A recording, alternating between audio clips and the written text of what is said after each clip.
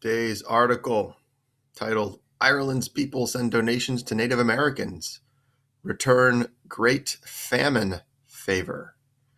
And it's a picture of what looks to be people dressed in traditional Irish clothing or just modern day clothing, and then traditional Native American clothing, and they're in a circle, so maybe they're dancing. The caption for this image says Chief Gary Batten, who's all the way on the left, so that must be him here, leads the Choctaw and Irish dancers in the traditional Choctaw snake dance at the June 2017 dedication ceremony for sculptured kindred spirits in Bailick Park in Middleton, County Cork, Ireland. So these are Choctaw Native Americans in Ireland dancing with the Irish. And this title makes me wonder what it means. We'll have to understand what a famine is, and particularly the Great Famine, which is capitalized. We know it was a real historical event, to understand what it means for Irish people to send donations to Native Americans and return the Great Famine favor. So I hope this article will explain the Great Famine to us. Let's read and find out. All right. To the Irish people, repaying an old act of kindness matters. More than 100 years have passed, but they want to pay back the generosity shown to them. They are giving money to Native American communities fighting the coronavirus pandemic. It is to repay what one tribe gave to Ireland years ago.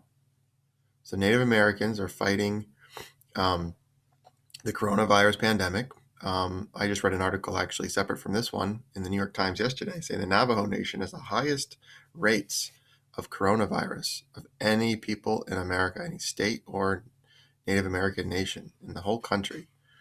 And so the Irish are trying to help them by donating money. So, good. The next section is called the Great Famine. So we'll learn about the Great Famine here in this section. In 1847, members of the Choctaw Nation provided $170 of relief aid to the Irish during the Great Famine. The amount would equal about $5,000 today. This came not long after thousands of Native Americans died from starvation and disease on the Trail of Tears. They were being forced to move west. The famine happened in Ireland from 1845 to 1849, when the potato crop failed. Many people in Ireland then depended on potatoes for food. A disease was killing potato plants. So there's a lot here in this paragraph that they're making reference to.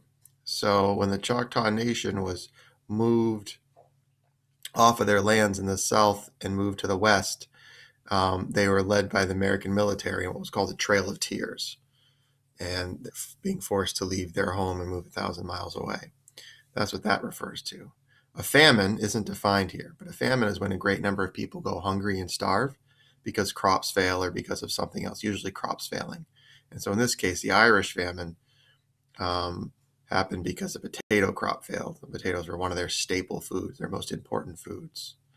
And so the Choctaw Nation, even though they had just gone through their own very difficult time and being kicked off their own land, decided to be kind and donate money to help the Irish, who were going through their own hard time just a couple years later, or really at the same time. All right, next section is called Trail of Tears.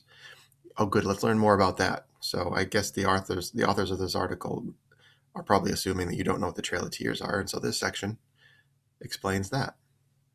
In the United States, the Trail of Tears was the forced relocation of Native Americans from the southeast region of the United States. It happened during the 1830s. The move included Choctaw, Cherokee, Creek, Chickasaw, and other nations. The U.S. government wanted Native American land for farmland. The U.S. government forced them to leave their ancestral homelands. They had to walk thousands of miles to territory west of the Mississippi River. Estimates suggest that about 100,000 Native Americans were forced from their homes. The numbers are based on tribal and military records. Suffering from starvation and illness, some 15,000 died during the journey, estimates say. So, I'll leave it at that. Forced relocation means you are forced to leave your home. The government says, we're going to take your land. And they did. And they made them walk thousands of miles.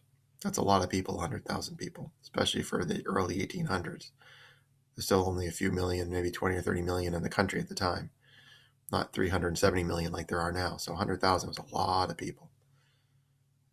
All right, long ago act of kindness.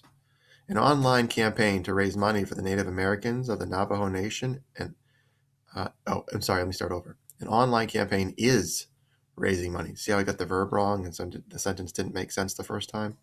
An online campaign is raising money for Native Americans of the Navajo Nation and Hopi Reservation. Several gifts were inspired by the long ago act of kindness from Native Americans. The campaign's organizers talked about the gifts from Ireland. Vanessa Tully is an organizer of the campaign. Quote, she says, "The death of many people on the Trail of Tears sparked empathy for the Irish people in their time of need," she wrote. She said acts of kindness from ancestors were being paid back nearly 200 years later. Tully thanked Ireland for being there for us. Oh, I guess Vanessa Tully. Wait a second, I just read Tully thanked Ireland for being there for us. So Tully is a Native American. She's one of the organizers of the campaign. So this online campaign is started with the Native Americans. Okay, so let's get back to the reading. As of May 4th, the Navajo Nation in Arizona, New Mexico, and Utah reported 2,474 confirmed coronavirus cases. There are 73 deaths. 28 members of the Hopi tribe had tested positive for COVID-19 at the Hopi Healthcare Center in Palaca, Arizona, as of May 4th. Coronavirus is a flu-like illness. It started spreading in December of 2019 and spread around the world. President Donald Trump visited Arizona on May 5th. He announced that the Navajo Nation will receive more than $600 million in aid. He said the Gila River Indian community in Arizona will receive $40 million. A law to battle the effects of the coronavirus will provide the money.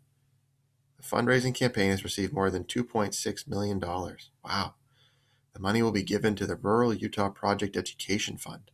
It will help buy groceries, water, supplies, and cloth to make masks for high-risk people. Masks are said to slow the spread of the illness.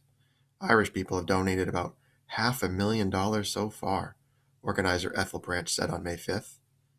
It's incredible, quote, to see how much people who are so far away care about our community, Branch said. Along with giving money, many contributors shared sweet messages about their gift. Several of them simply said, "Ireland remembers."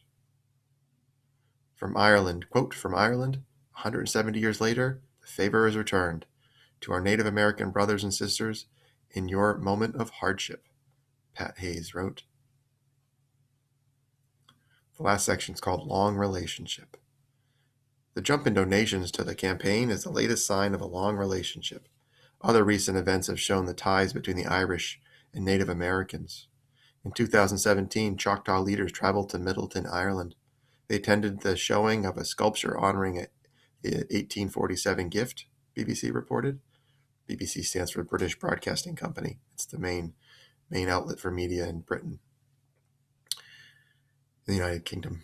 In 2018, Irish leader Leo Varadkar visited tribal lands in Oklahoma. He announced a scholarship program for Choctaw people. It would give them a chance to study in Ireland, said the Irish Times. So, this is an article about kindness. In one way, two ways, different peoples were kind to one another. The Native Americans to the Irish, and the Irish to the Native Americans.